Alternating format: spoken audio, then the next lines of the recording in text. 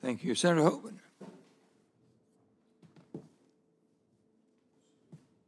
Wait, get that. Thank you, Mr. Chair. Secretary Turk,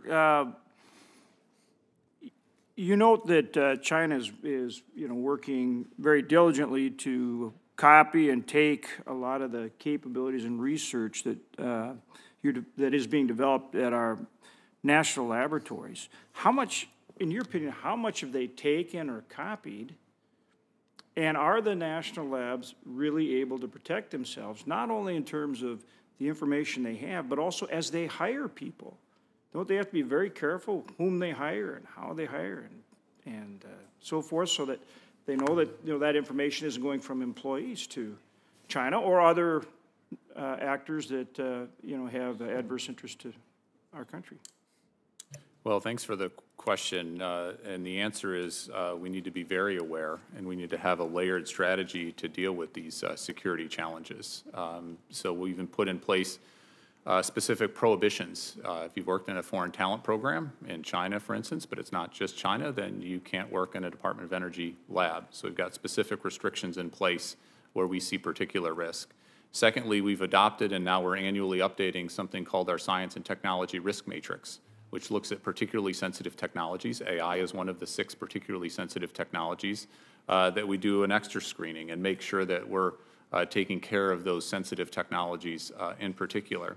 And then third, we've also got counterintelligence experts in our field offices that cover all of our national laboratories that are looking into any allegations and making sure that we're running down all leads along those lines.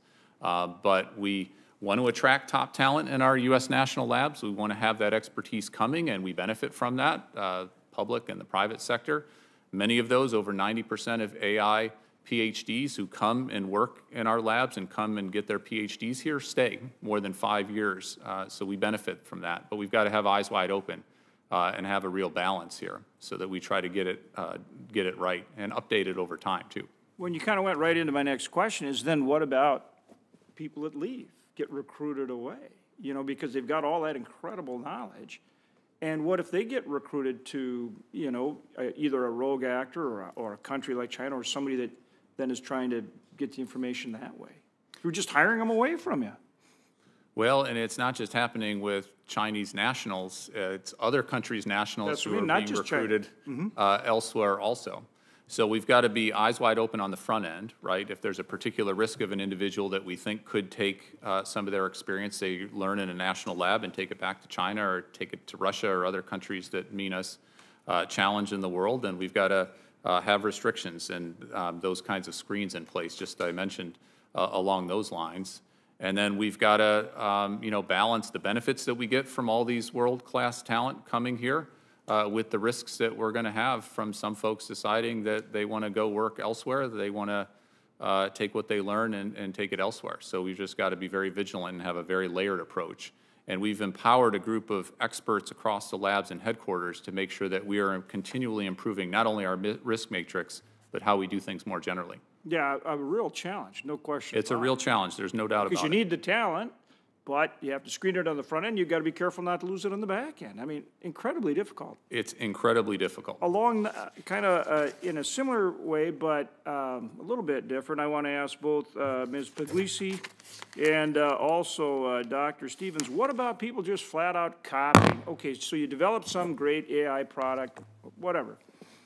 How about somebody just taking it and copying it? I mean, we see that with, look at what Iran's doing with drones. I mean, they obviously just, and other countries too, just copying our technologies. It may be inferior, but they are just copying it in many respects. How do you prevent rogue actors from doing that kind of thing?